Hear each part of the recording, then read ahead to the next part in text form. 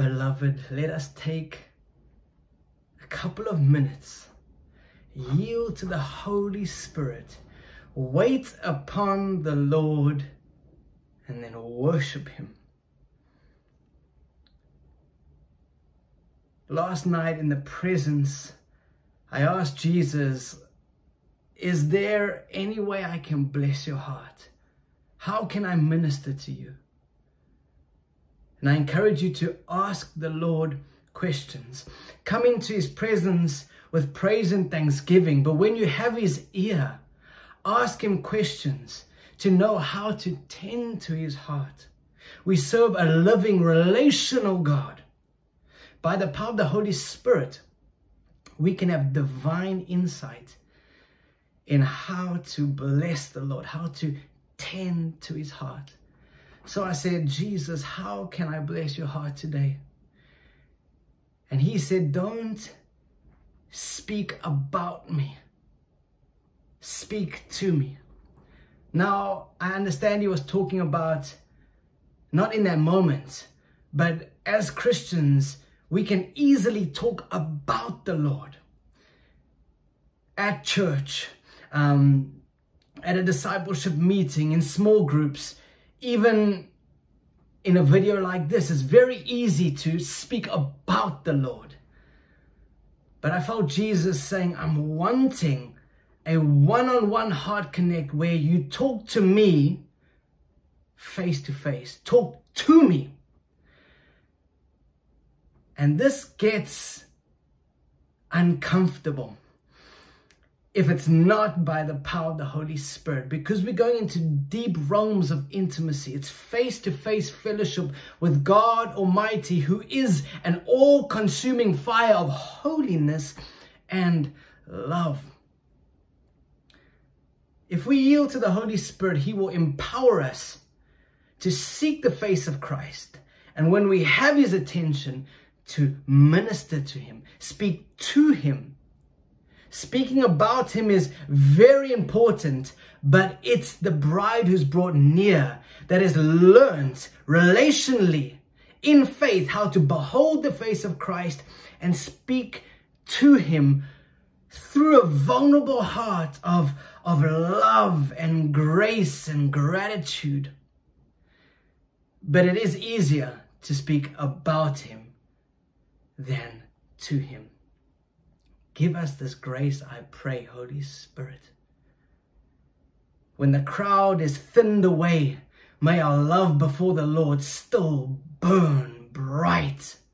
May we have words to say in private when we're alone before the presence of God.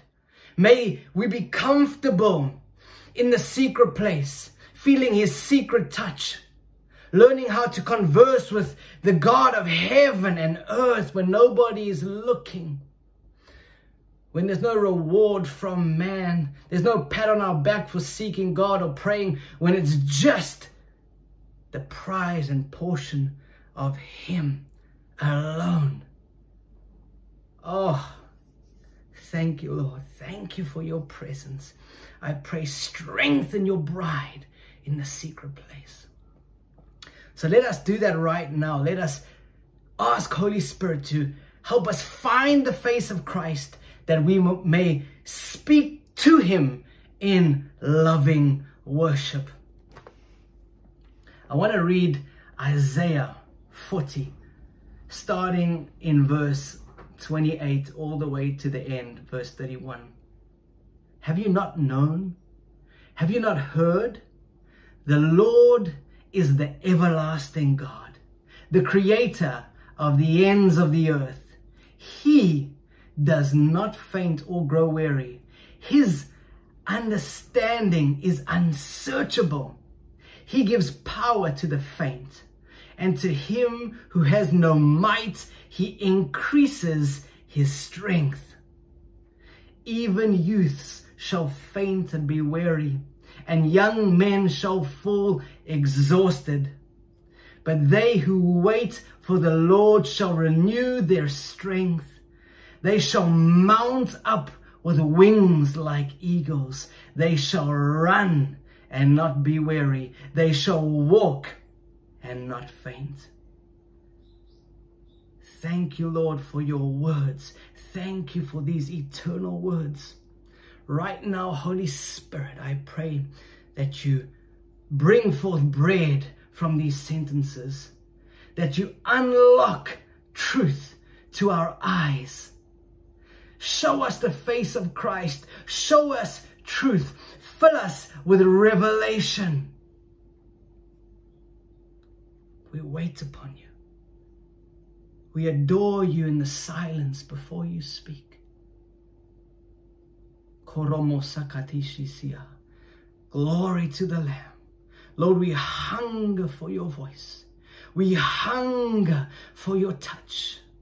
We hunger for the bread that comes down from heaven. Fresh manna from the throne of majesty. Fresh drink from the fountain of life.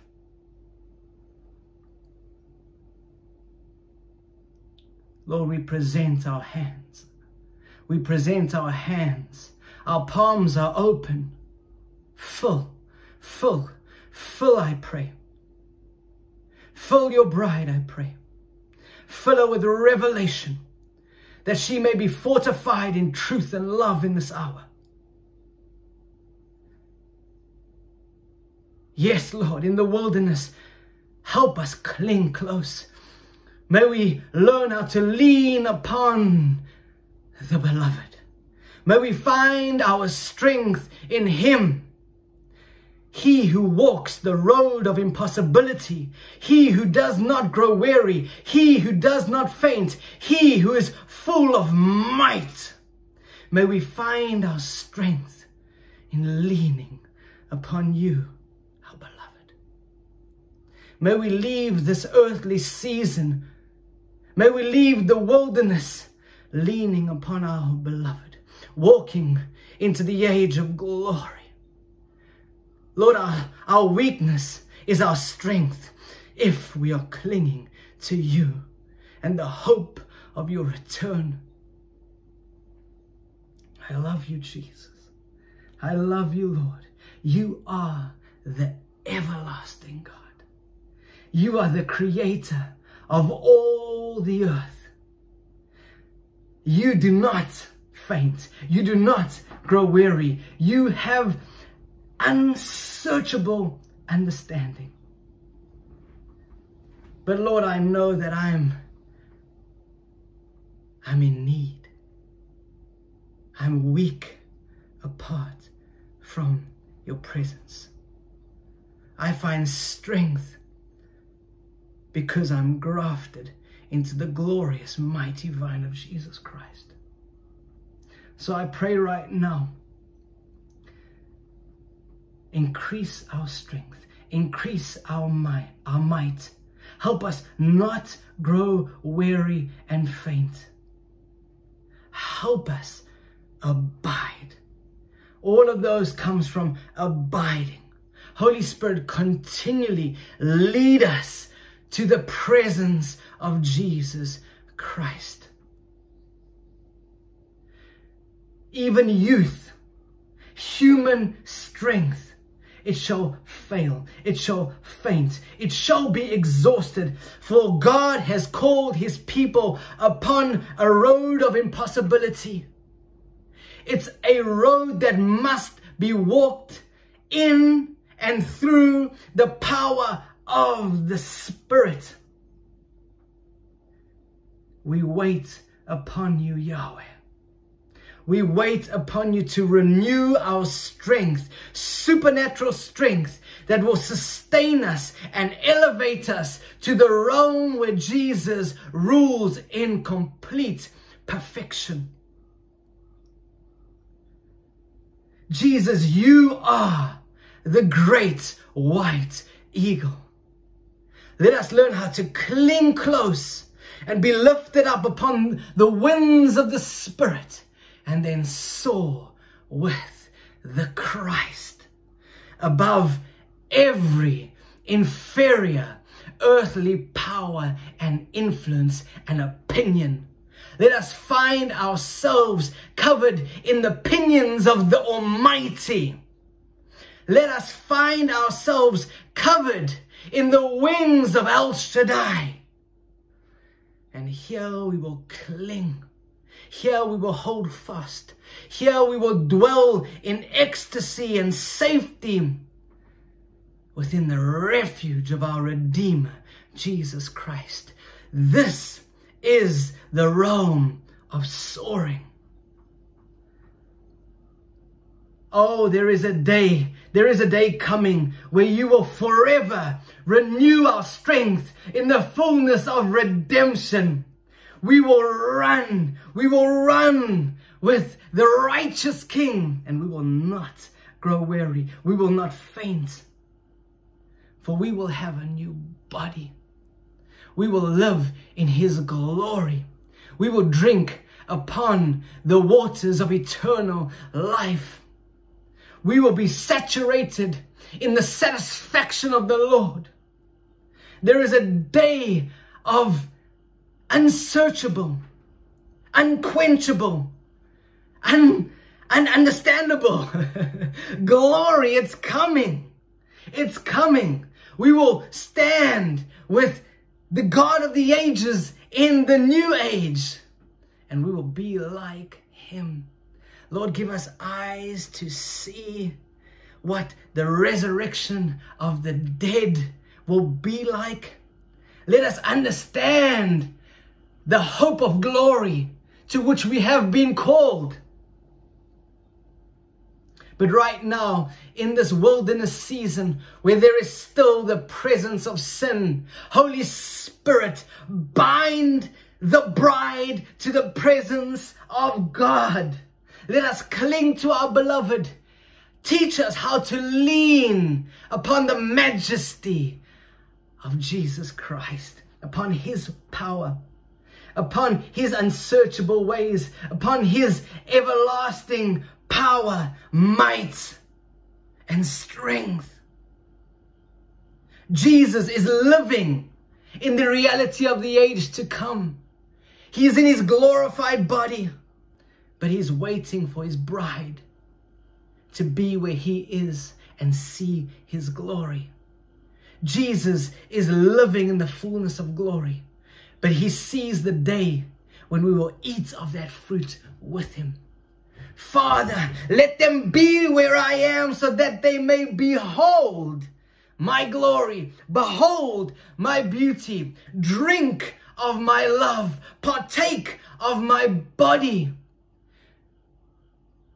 Beside the brooks of bliss, they will live with me and behold my glory for all eternity. Thank you for the promise of you, Jesus. Let me just end with a poem. This poem is on the same topic, and I just pray it births worship right now within your heart to our great God. It's called Bow Before Beauty.